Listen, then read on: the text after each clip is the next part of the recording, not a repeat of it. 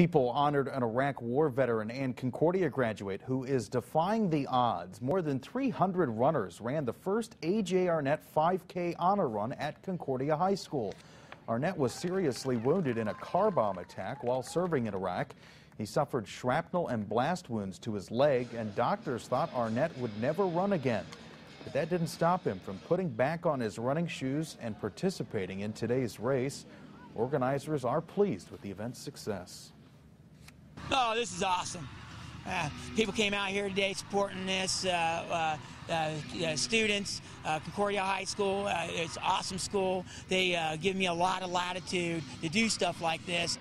Proceeds from the run will go to Honor Flight Northeast Indiana.